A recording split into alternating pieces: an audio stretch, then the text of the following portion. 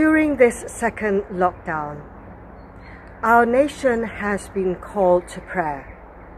Our Archbishops of Canterbury and York have asked all of us to join in praying fervently with all our hearts for everyone across the whole country in all different ways. We know that this is a dark and difficult time, even though today I've got blue skies and sunshine in November. But in our hearts, in our minds, in our spirits, we know that we need to encourage one another, to lift one another up. And there's no truer and most important way to do this than to pray with and for one another. St. Paul wrote to the Romans in their dark and difficult times, "Be joyful in hope, patient in affliction, and faithful in prayer." So during this reflection recording, we're just all going to pray the prayers that our whole nation have been invited to share. Daily prayers prayed by the individuals in Gainford who are doing this at 4 o'clock and then ringing a bell every day, Monday to Saturday.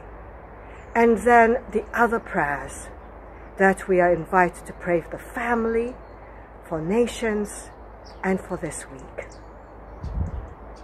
So quieten down your hearts and let us pray.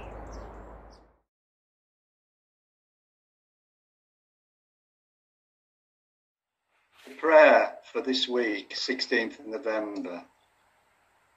Loving Father God, be with us in our distress. Be with our families, friends and neighbours, our country and our world. Give health to the sick, hope to the fearful, and comfort to the mourners. Give wisdom to our frontline and key workers, insight to our government, and patience to us all. Overcome disease with the power of your new life, through our Son, Jesus Christ our Lord. Amen.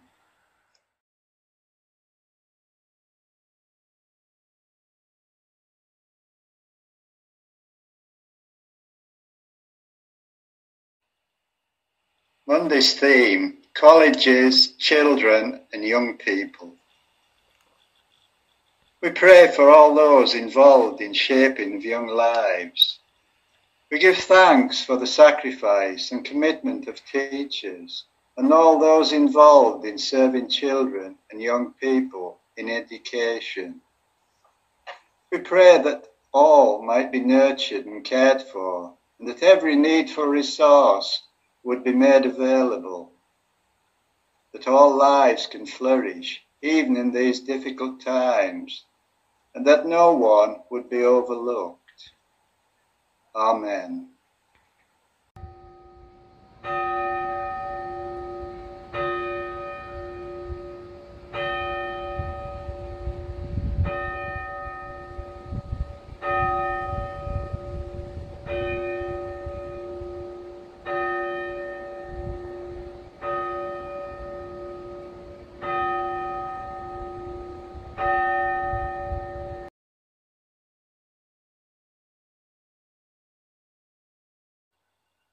Our prayer for Tuesday is for the elderly, isolated and vulnerable.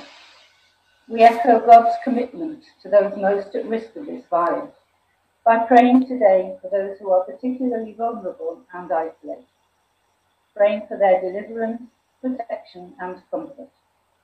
We hold before God those who care for them, that they will be strengthened and encouraged in this work. Amen.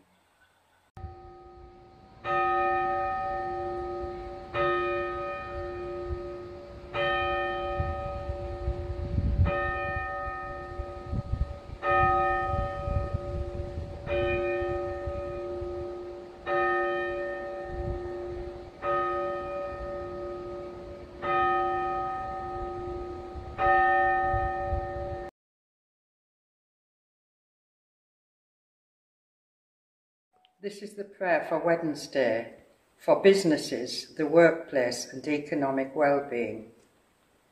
In this time of great challenge, we pray for the economic well-being of the country.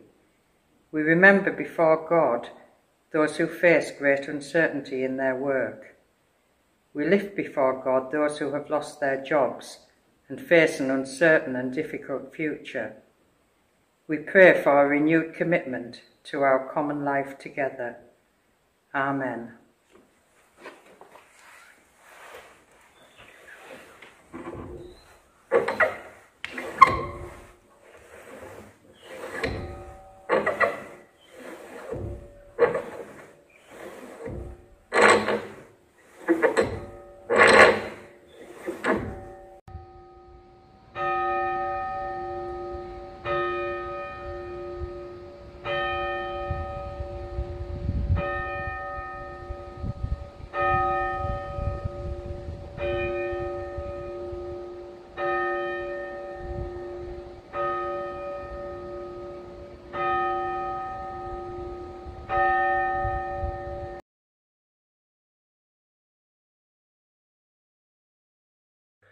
The prayer for Thursday is for the NHS and other key workers.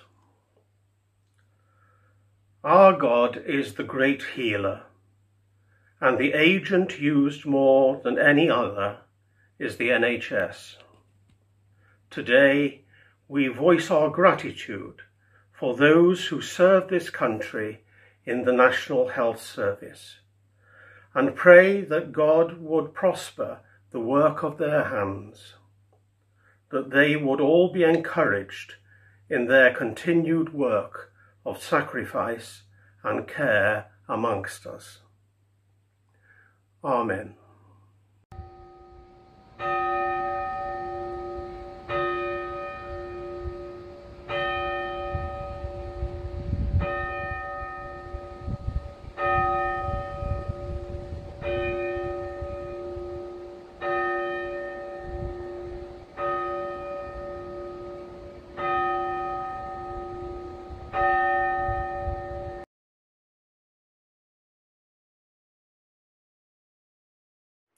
Our prayers for Friday are for national and local government.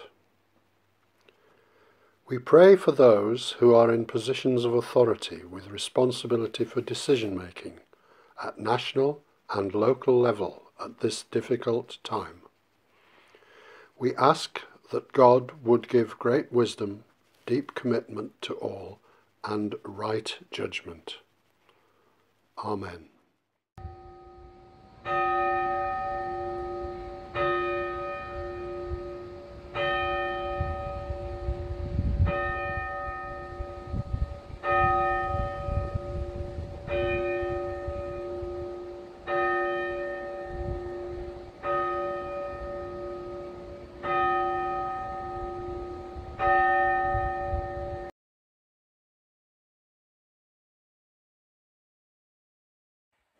On Saturday, we pray for all who are grieving and all suffering with physical and mental ill health. Lord, the one you love is ill. We read in St. John's Gospel. We bring to God all those who suffer in body, mind, or spirit, or with grief.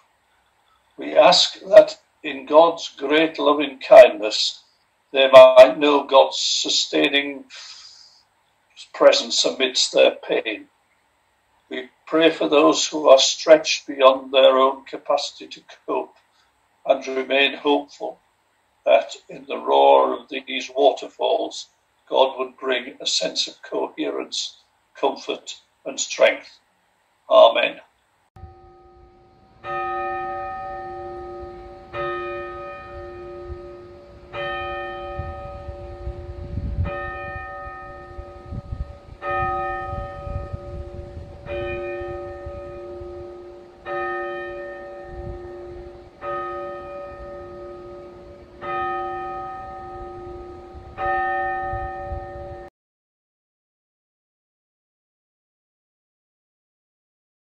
prayers for the nation. Lord Jesus Christ, in these dark and difficult days, we turn our hearts to you. In ages past, you have delivered our nation from disaster. Do it again, we pray. Give wisdom beyond human wisdom to our leaders. Give strength beyond human strength to the NHS and all our frontline workers. Give comfort beyond human comfort to children, the elderly, and all who grieve. Lord Jesus Christ, in these dark and difficult days, turn your face towards us. Have mercy upon us and heal our land, we pray. Amen. Loving God, your Son, Jesus Christ, came that we might have life and have it abundantly. Pour out your blessing upon our nation. Where there is illness, bring your healing touch. Where there is fear, strengthen us with the knowledge of your presence. Where there is uncertainty, build us up in faith. Where there is dishonesty, lead us into truth. Where there is discord, may we know the harmony of your love. This we ask in Jesus' name. Amen. Friends, St. Paul wrote in Ephesians chapter 6, "Pray in the Spirit on all occasions, with all kinds of prayers and requests. With this be alert and always keep on praying for all the Lord's people." Well, that's what we've been doing today. And I encourage you to continue praying. Pray in faith. The Lord is faithful in his love and in his mercy. And so let us close this time with the Lord's Prayer.